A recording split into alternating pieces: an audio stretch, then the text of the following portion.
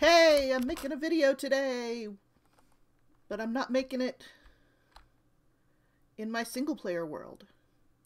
I'm making it here on ForeCraft, which is the SMP that my friends have invited me to play with them on. There's my to-do list that I was hiding. Anyway, yeah, spawn garden. That is our to-do list today because we have our spawn area.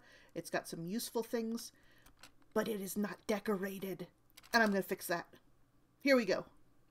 So, I've got my palette here that I've worked out in my creative flatland. I want to use dark oak. I want to make some planters with stuff in it and things like beets and berry bushes and even amethysts. Make for some really cute planters along with, you know, more traditional flowers. Bamboo. We're going to use some deep slate to create some rock formations maybe.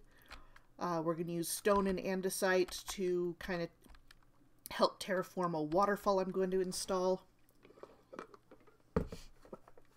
And there will be custom dark oak trees. And possibly some acacia trees because I like that contrast. We get some acacia logs here. Having trees like those next to each other, I think would be very nice in this landscaping. So let's go mark out some paths and things and get started. Probably doesn't look like much to you yet, but trust the process. So what I've got marked out here is I'm going to install a waterfall right here. And the little river's going to flow all the way down to the lake there, and then things marked like this are going to be bridges so that, you know, we can travel easily across the area. So this first thing I'm going to do is I'm going to go up there. I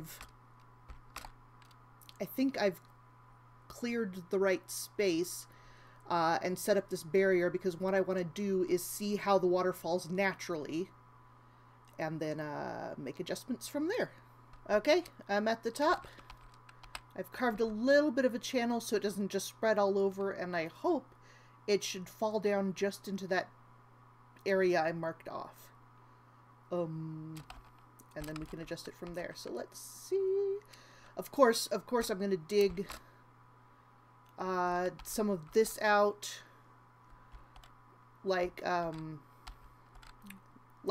if a spring was here, I might, you know, if the pool up here, the spring pool, is going to be lower, I might end up carving a tunnel for it to go through and come out a little farther down, but this will work for testing purposes. So let's see what happens. So far so good. Spreads a little bit, that's okay. And all the way down. I don't see it spreading out of that area. Oh, perfect. Okay, let's go down and see what it looks like. Whee! Ah. Okay, that's not bad. I want it to spread a little more in this direction also. So I'm going to have to do a little digging up there to make it cover the whole thing. But first I have to take a nap. Alrighty. I think, let's pull back a bit. No, I don't want it so wide so far up. Okay, more adjustments. Alright, that's looking a bit better. I like the curve that way, and now if around here I can get it to expand that way, and I think that's maybe what we want to do. Okay, back to work.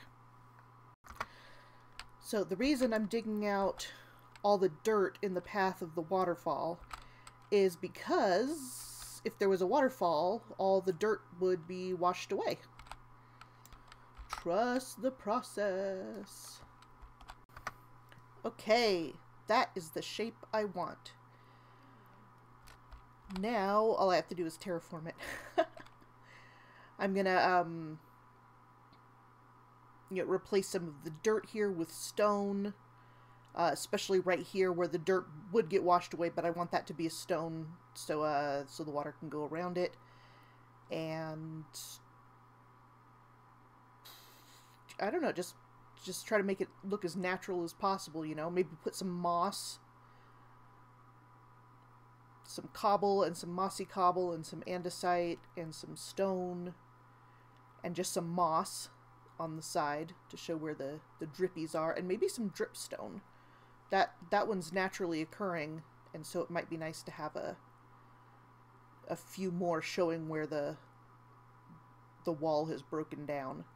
And don't worry about this entrance. This goes down to our villager breeder and some other farms, but you see these mark where this path will continue into there, and obviously we're going to build some sort of shelter to get under the waterfall with stone and some strong timbers, but we can't build that until the waterfall is finished.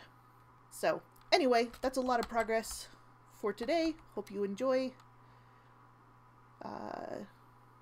Click like if you liked it, and subscribe if you want to see more, and I will see you next time. Bye bye.